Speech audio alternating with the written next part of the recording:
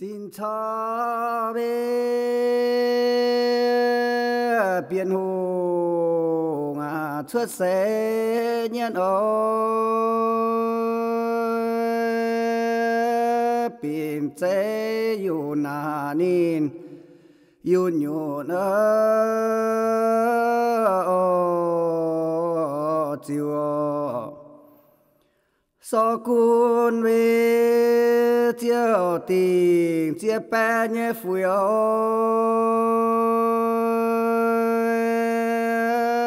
yo tha pha na chiều dần kín phiêu biển hồ về dần kín nam hồ cún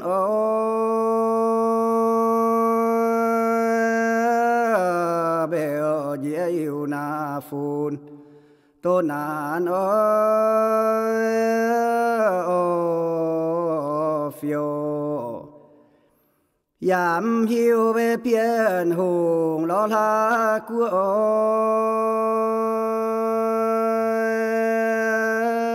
yam hiu hai lo dễ xin thọ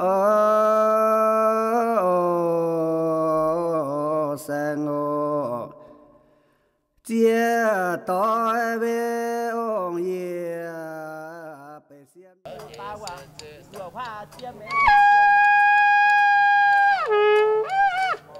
ô ye sen mình có về hi phàn phàn phải sen ta sợ ta phi về lòng chia nhàn vì chia có về tiếp biểu cái tiền là dân ta yêu bạn là từ thiên muốn hiền bằng tăng sáng ta diệt tình làm mỹ họ sinh họ suy xuân ta họ sinh yang tiêu yên phong trái na yên tí vì có lô xiang sen ngang xì đòi sao biểu xì đang sen sẽ ta xì sao biểu lô xiang thiên sản xiang thiên lô sản xiang sen ngang nhân hoàng là tiếp lô pi yêu tiếp lòng yang tiêu xiang thiên sản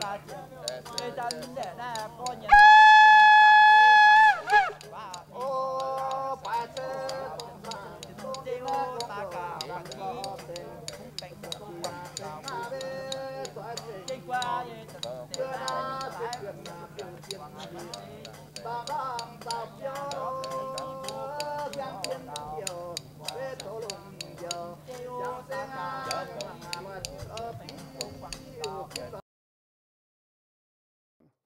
As a result of the United States being defeated in Vietnam and being defeated first a few weeks earlier in Cambodia, the United States pulled out of Laos as well.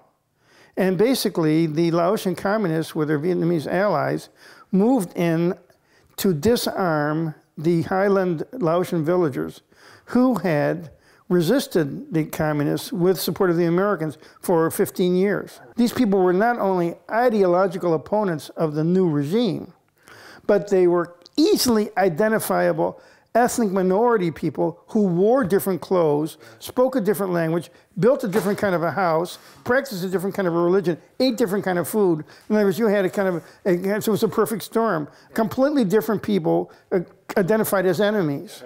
And there were clashes and conflicts. And so you had like 250,000 highland Laotians who had formerly been allied with the Americans sweeping across the Mekong River between 1975 and 1980 and living in ever-growing refugee camps in northern Thailand. So in that context, President Reagan, under his parole authority, did what was never planned for before, which initiated a huge transfer of people. I'm talking about several 100,000 people. Ta chi bê piên na hồ ngà câu nhẹ nhẹ wow.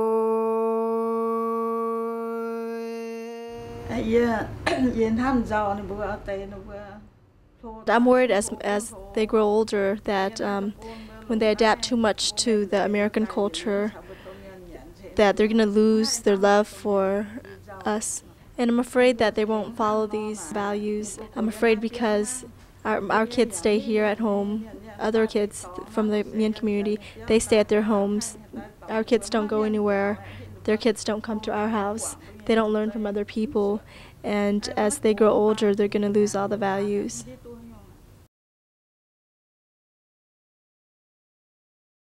No one ever told these refugees anything about their rights under the U.S. Constitution. And these people in Laos had no rights, okay?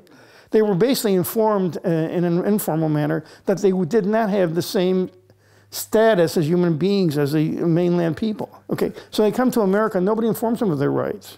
And then other people say, if you want to be an American, and this is a problem we have in our society today, if you want to be an American, you've got to be a Christian. So you have people, some people converting to Christianity, other people basically becoming more or less secular humanists because the demands of this tradition are quite great too. I mean, it costs money to buy pigs and have sacrifices all the time. People don't have the time. So I really am not quite sure about the viability of these traditions in the future. If they change, they can survive. They have to change to some degree.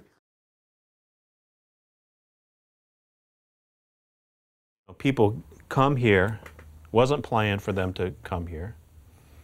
They have all this dealing with a new country, a tough community, neighborhood that they're living in, language, academics, all these different kinds of things. And whatever the norms were back in Laos began to crumble here in the U.S. A big chunk of the young people said, you know, you don't have no money for me, and you don't know what it's really like out here, and we're getting our asses kicked, and you know, we're going to do something about it. Well, 90s it just blew up. The gang activity became more intense. No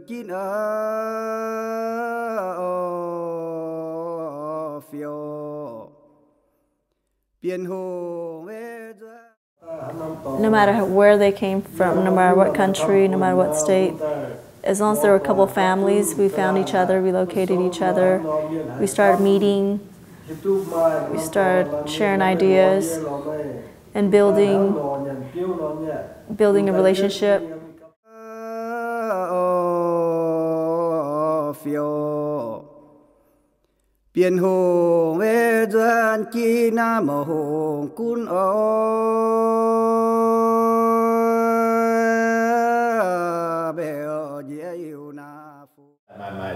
We had to try to form a district.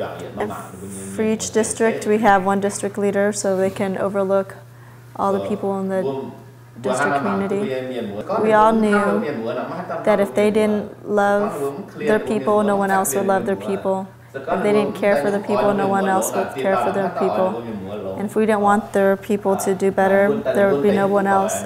So we knew of that district leader who had that passion. And from there on, we needed district leaders, we needed good people in the community. And this may have happened about 1991, and we started having the district. This hasn't been a new idea. This is something we also kind of had when we were in our country. We just had to develop it a little bit more when we came here. And I also want to add, like, you know, like district leaders, although we have respect for them, we know what their role is, but they're a typical family of the community. So they're not really going out there and have this power in showing, like, you know, to the community that threaten the community. That's not how their role is. Part of the community, they want to be involved, to participate in different things, so they know what's going on. They're viewed that way, and they get respect that way.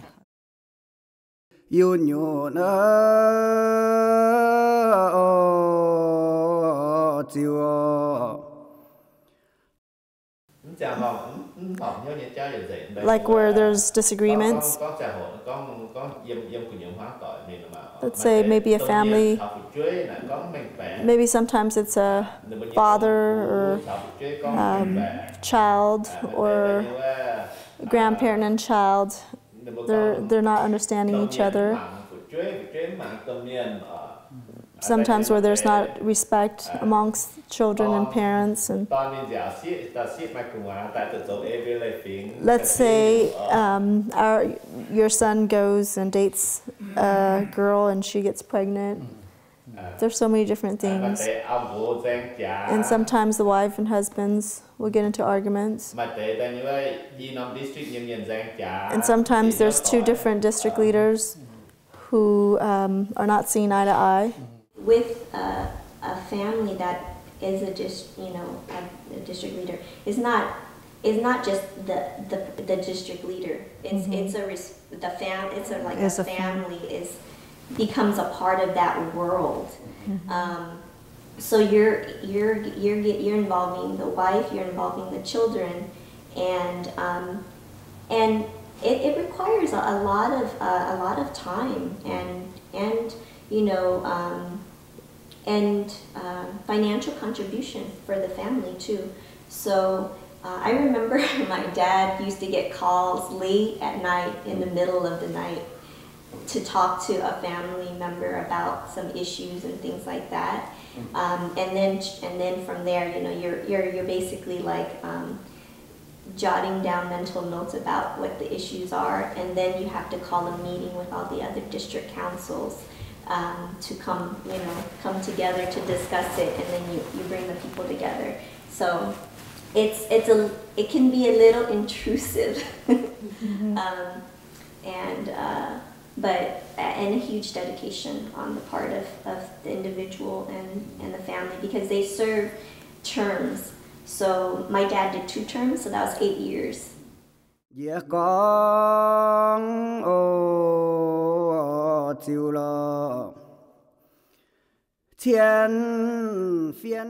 Our mission is really just to, maintain our community, maintain our culture, and just to promote our identity, because it's losing.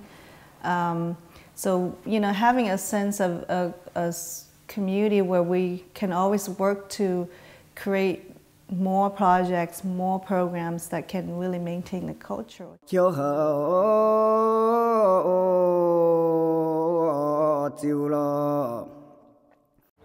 These religious practices and these ceremonies and these events that we have on occasions, that it's a big unifying factor for the community, in the sense that whenever we have these kind of events or these kind of religious practices, ceremonies going on, it's not just a family, personal family event, but it's a big community event, in the sense that we have members who come up to help. Of course, there's shamans who come out to conduct the ceremonies. Afterwards, people who come out to prepare the feast, and then it's also a big social vessel for people to just communicate.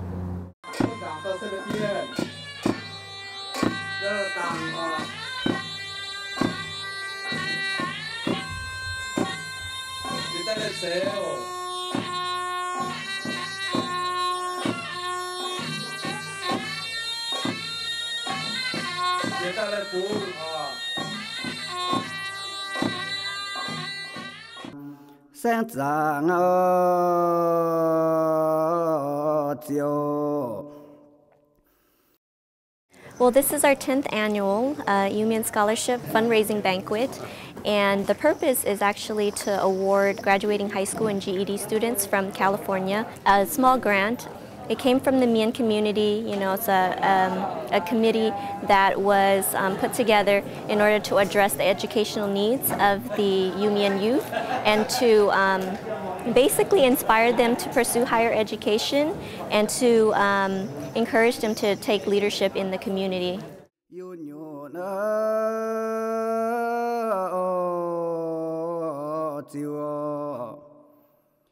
So kun về chiều tình chia bè nhé phùi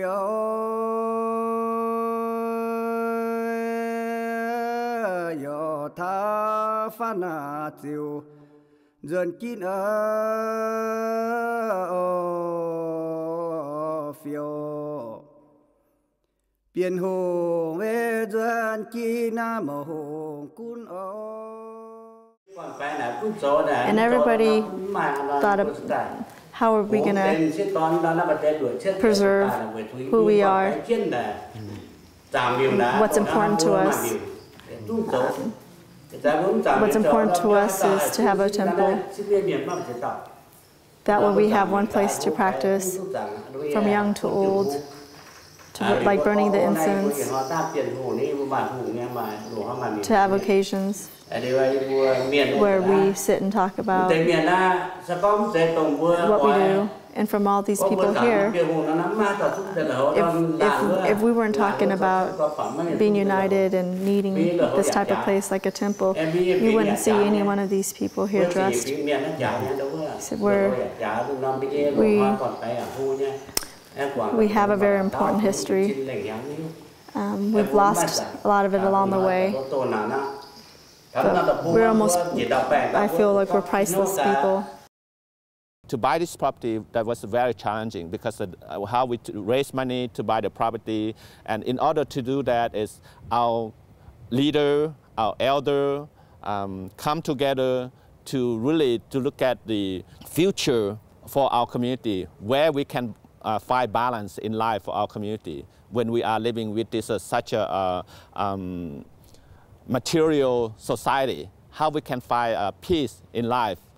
One thing that I am very grateful is because I have seen the women who have that compassion, have that love, come together, and in a way, in the eye of our community, they are part of the leader, the woman leader. They come together to find a direction for our community. Women who are going temple or praying here in America, this is something really new to our Iu-Mienh community. Back in Laos, we wouldn't have this opportunity because the women, they are behind the scene.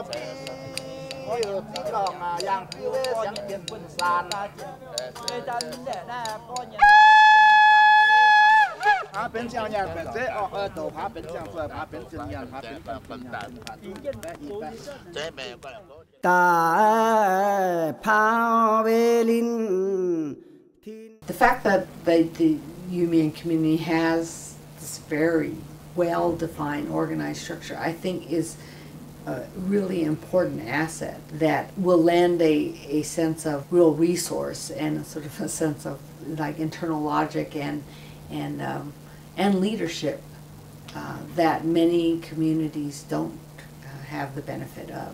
And I may be taking a stretch here, but you know, when people talked about the gang problems that many communities face, that when it erupted in the 90s between the Richmond gangs and the Oakland gangs, that a young boy was killed, innocently killed as a bystander. And the community came together and got involved. And I think that that has really sort of reduced a lot of the, gang tensions. And while there's still gangs, it's, a sense that, with LIMCA and the kind of organization that they have a way to mobilize, they have a way to communicate. I think that that is an important anchor that many communities could benefit from. Similar to the associations that the Chinese had in the early days of immigration. I know the Japanese community had a lot of sort of mutual support organizations, or they used the Buddhist church or the different infrastructures to provide sort of almost a dual structure society, societal structure by which they could have some order and a sense of survival and well-being, and sort of a place also to maintain culture. In past couple of years, we have a lot of gang activities, kids dropping out of schools. Every day we hear all kinds of problems. Now it's kind of eased a little bit, so I am so grateful that we are the Iu-Mienh people, so small number of people, but it's making better life here in America. I am so thankful for that, and we found a lot of hope, a lot of people, not so much, like mental illnesses, depression. There were no people in Laos ever in history who were Mien who had ever gone to university. In the space of 30 years, or a generation and a half, you've had a lot of people take advantage of educational opportunities. Right.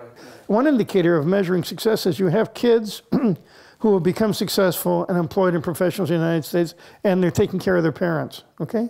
They're living in their same family. I was the only one that was able to help my parents. Like what Shane was saying, doing all the immigrant stuff for the parents, So for a moment, I wanted to go away to college too, I wanted to go away. But then I realized that, my mom would be so emotional distressed because I was the only one that was reliable, and my brother wouldn't be able to help because he would always be in and out of jail, And then my little brother was too young to help, so it was only up to me. So there were moments when I really wanted to go, and I did apply, And then my mom was, she would be always going emotionally in tears, and I kind of felt like it was hard to accept that I need to stay, for a while. But then I realized that okay, I have to stay, So that's how I became. That's what I realized. Okay, this is my duty. This is what I have to do for now. But later on, I realized that now that I've finished college and then I want to pursue higher education, but my mom will always have to realize that I'm gonna have to leave sometime, Yeah, so, but for now, I'm just helping them what I can do for now, and then maybe later on my mom will realize that, I have to do what I want to do in my life, I think for me, the strength comes from is my great-grandmother. She's been, I think, in 4 generations, she's 91 and she's still living, and she's still able to see her great-grandson, my nephew, so it's from her story that she shared with me, her tribulations, triumphs, her life stories of, how she's become a strong woman now. So it's come from her. Her strength is from my great-grandmother.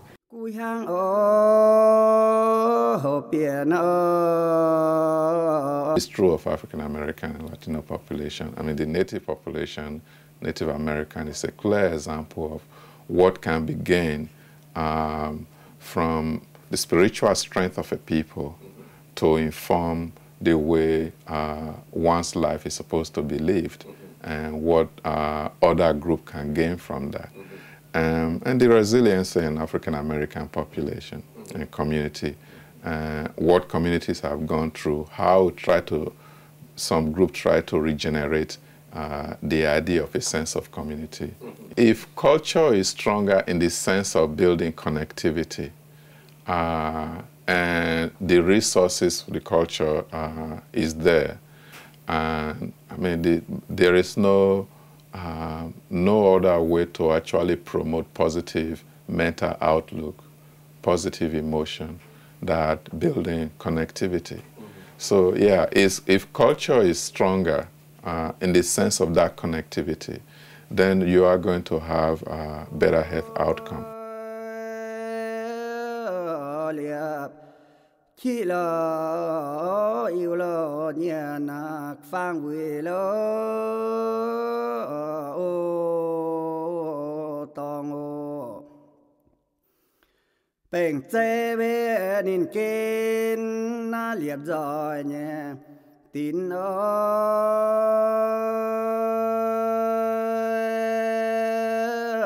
biển hùng quê trang ơ ya ma ơ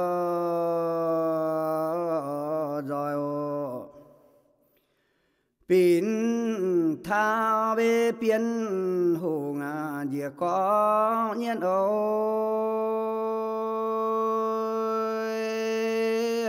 phê khói yết lô rồi ta hậu chiều lô quê trang ơ ya ma ơ rồi ơ pin thao bê biến hùng địa có nhiên ơi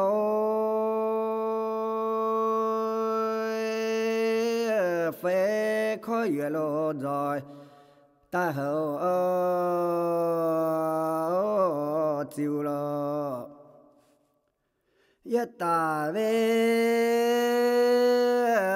khó khi na biển hùng tin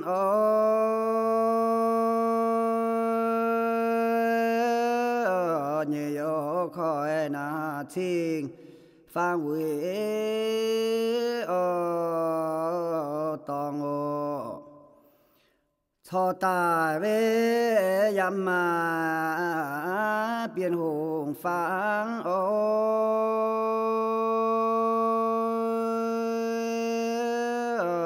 phim chính在岭那问也讲拜biển hùng về linh vấn chỉ có như về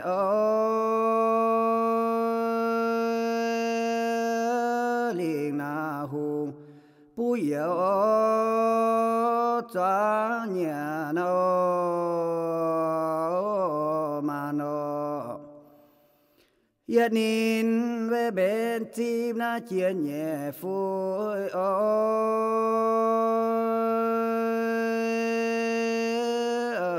别丢卡罗带见苦